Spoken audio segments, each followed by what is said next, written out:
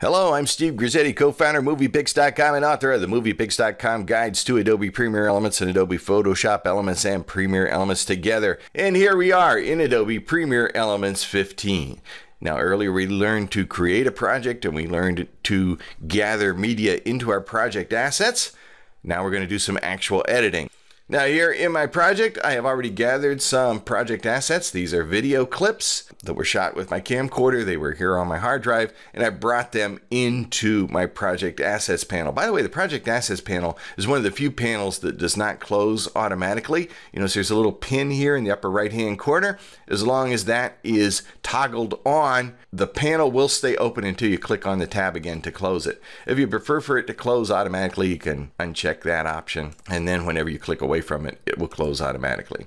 Okay, keep the pin option on. We'll grab a couple of files and just sort of drag them on here to the timeline.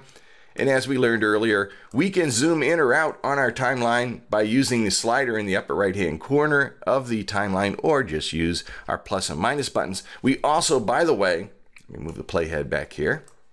We also, by the way, can use the backslash key that's right above the enter or return key. And when we click that, our project will expand so that we can see our entire project, or contract so that we can see our entire project at once. Now, the basics of assembling or adding clips on your timeline is just what you saw right there. You just pretty much drag them down from the project assets panel. Once they're on the timeline, we can do a couple of things with them. For instance, if our clip is too long, it starts too early, ends too late, and we want to trim off some from either end, trimming is very simple. You simply hover your mouse over one end or the other of the clip. You get that little indicator there, that's the trim indicator.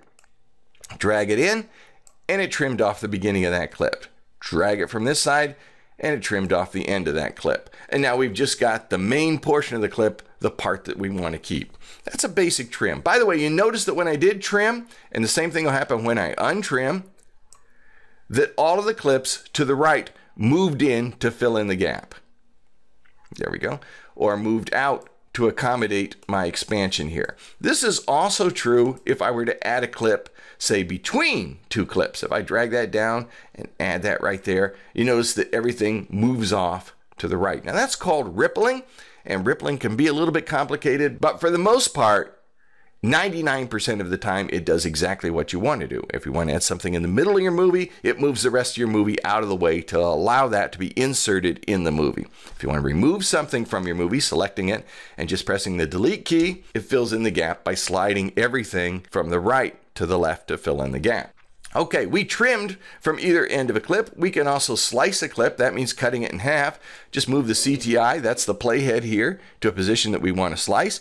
And then when we hover our mouse over it, you notice we get a little scissors icon. And when I click on those scissors, it cuts the clip in half. Now we have two different halves, and we can select one and delete it. Or we can simply leave them as two separate halves and expand them or trim them any way we want. So those are the three basic moves, right? Add to the timeline, trim, and split. Now let's talk about one other thing with slicing. I'm just going to add a couple of clips here to an upper timeline, and then we'll just roll this up a little bit here so we have some room. You can have, by the way, up to 99 tracks of audio and video on your timeline. So there's a lot of room to do some special effects in here, and we show you how to use many tracks of video on your timeline in our books. Anyway, I'm going to position the CTI here above 3 different clips on our timeline. And notice that if I don't have any clips selected, I'm just going to click off here. If I don't have any clips selected, when I click on the split or the scissors icon, notice what happens. Every single clip along that playhead or along that CTI gets sliced. I'm going to Control Z or Command Z to undo that. Watch what happens though when I have a clip selected on the timeline. Click on split clip there. Now only that clip is selected. So that's a very important distinction to understand. One other thing to notice here is we talked about inserting a clip. If I were to drag a clip here down to the timeline and insert right here between these two clips, watch what happens.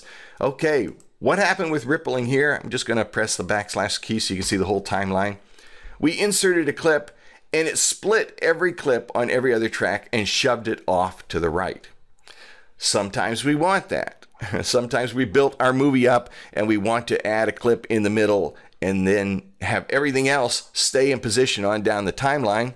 Sometimes we don't. Sometimes we only want to add to the particular track that we're adding video to and have that one ripple and no other tracks. I'll show you how to do that. I'm just going to Control Z or Command Z to undo what I just did.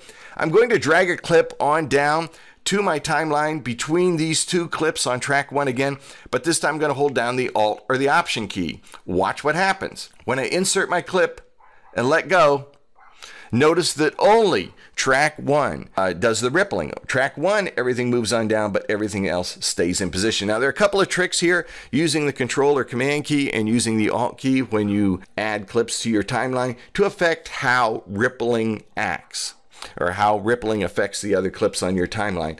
We show you how to use those in the book, and we show you how to use rippling then to your advantage. But that's basically how the timeline works. You add clips to your timeline, you insert between clips, you trim, you split, and then you just sort of arrange the clips in whatever order you want in order to tell your story. Once you got that mastered, you got about 90% of the program down. It's all about editing.